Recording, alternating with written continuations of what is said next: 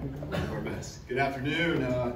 Great day, fun day just all together. Obviously, it culminates with the scrimmage, and we're gonna go spend some time with the guys and their families. We got a chance to meet with the parents this morning.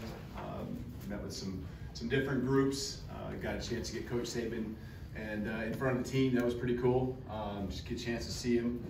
And that's been since January really where that's happened. So really a lot of cool things. Scrimmage-wise, shoot, if it was a half, right, it'd been a tale of two halves. But that's why I keep playing. So many things that we're going to get to learn from this scrimmage.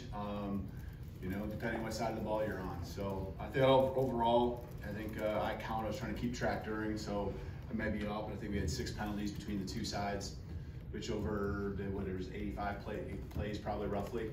Kind of guessing that's not too bad. It's actually improved each and every scrimmage. So I'm looking at those things where we're improving. Rushing touchdowns offensively, the response defensively, getting down early. And some of those things, little things that the game brings with the TV, ESPN broadcasting it, and us working through TV timeouts and when to take the huddle and just talking through that. Right now, not that big of a deal if we're out there standing over the ball, but it will be this fall. And just a lot of things with guys who have never had that game action, starting from the quarterbacks to the rest of offense and defensive sides. So. I thought it was a good overall scrimmage. Again, both sides kind of had their moments. So, questions? Start with Nick back here. Yeah, guys like Jam, Richard, Justin. I mean, what kind of things did you see today that have been constant throughout the spring that you weren't surprised by? Jam, Richard. In the backfield, running backs. So, yeah, it was, I thought they did a better job when they saw a hole today. They hit it.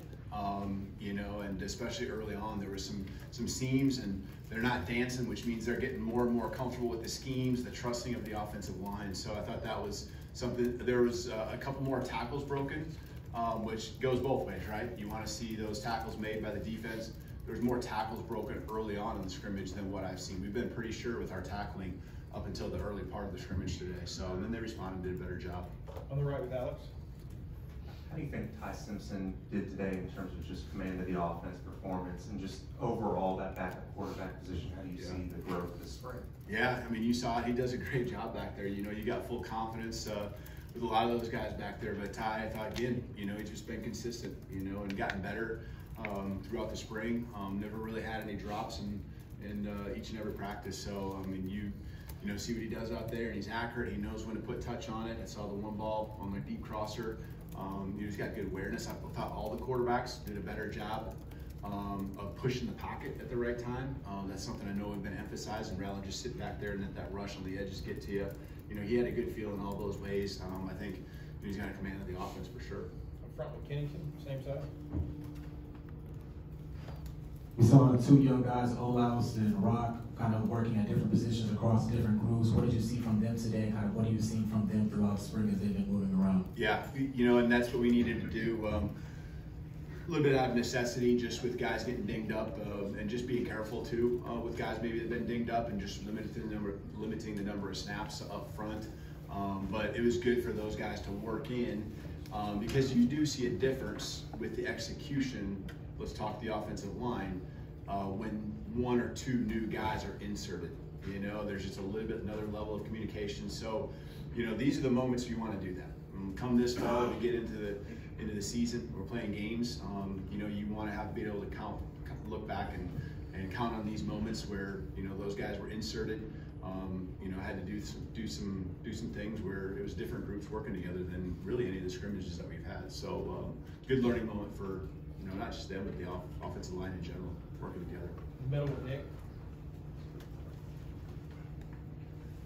We saw Jihad and Jaheim out there in pad, but didn't go through the scrimmage today. So, what's their size and how are they doing?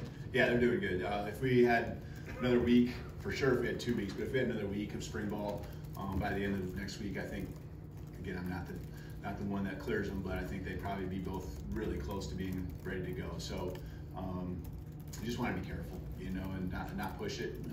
We don't want to set them back, and they're right on pace. So they're right where we expected to be based on what they each had, which are completely different types of injuries. Charlie? Hey, Coach. With Jeremy Bernard coming in, how have you seen him adjust over the course of the spring? What did you think of the day he had today?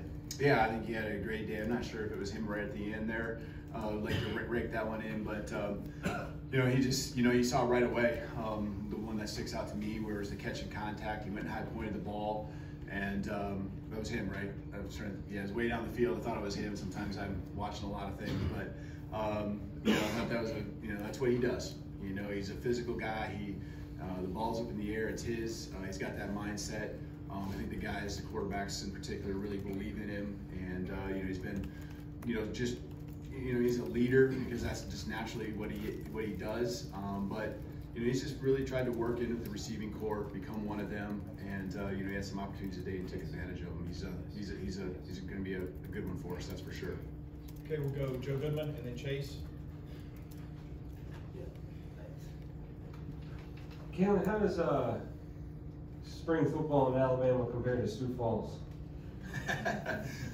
Well, we go back so far. We couldn't even get to the point where you could go full pads back then with the rules. So there was no. The spring game was thud tempo, and so there's a lot of differences. Whatever it was, 70 plus thousand. Yeah, 72,000. We're just shy of that there. The cool thing is football's football, and what you see is at all the places you're at, guys that love to get out there, and they're excited about their opportunity to go out and make plays and play the game they love. But this was a special day. Chase. Coach, early in the scrimmage, Jalen Milroe hit a couple of deep shots for touchdown drives that were really quick, just a few plays. The other quarterbacks scoring touchdowns, more methodical, 10 plays, 14, I think one of them. Did Jalen show that ability all spring to go 70, 80 yards, kind of like that with the deep shot? I think it's come along for all the quarterbacks, so that would mean, with Jalen too, it's something that's progressed throughout the spring. I don't think any of our, guys, because it's just timing, it's confidence, it's read progressions and things like that, and identifying, and there's my one-on-one, there's the guy, where to put the ball. So I think it's been something that's gotten to this point, and it was great to see him, continue to take that next step and have that progression. So the last week or two, I think that's been pretty consistent. Early on, I can't say any of the quarterbacks were just getting dialed in, and those plays were being made. So that's what got the offense to a hot start, with the scrimmage, is those explosive plays, and I love that we can come out of the locker room and, the kickoff happened and we're ready to go.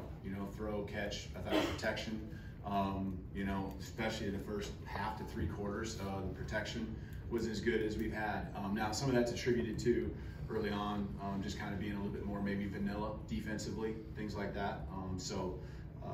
With the offense stayed ahead of the chains, stayed in positions where, they could be dual threat, run, pass options, take your shots when they were there. Chris Lowe. Hey, Kalen, you've got one spring under your belt here at Alabama. So what's resonated most about this place to this point, this team, and the challenge that lies ahead for you guys? Yeah, I think today was probably the day where it just really felt, seeing the guys come on the walk of champions, just seeing that and feeling the energy and the excitement of what it would be on a Saturday, that was a lot of fun.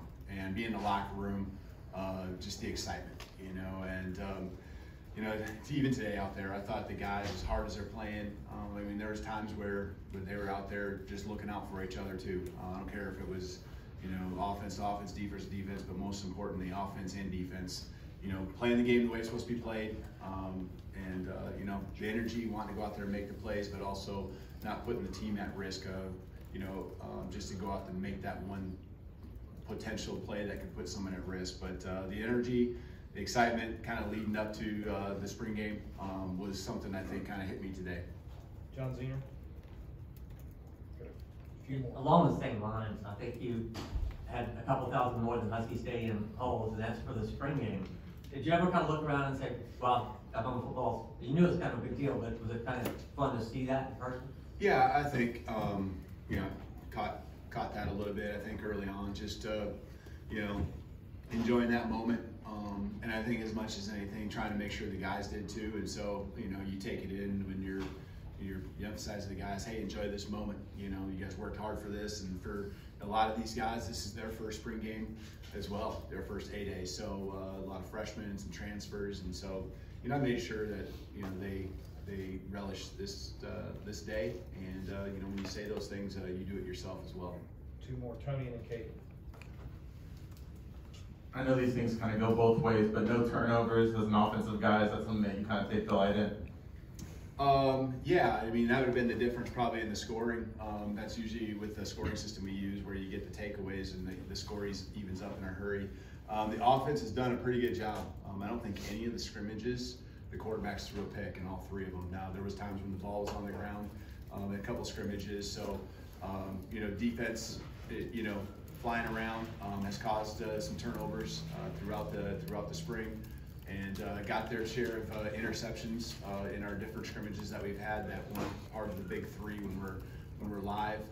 So, you know, when it matters most, I guess, you know, you're proud, and I noticed some ball security too. You know, that I was impressed with. I think that's come a long ways. I watched a drill on Thursday, in particular, where, you know, it's a circuit that we run, and the ball security for these guys, and, you know, you kind of hammer and scream at him over and over for 15 practices, and you're like, man, I don't know if they're getting it, but you can see on Thursday, you know, how far we've come if you flip the film on from that drill compared to the first day.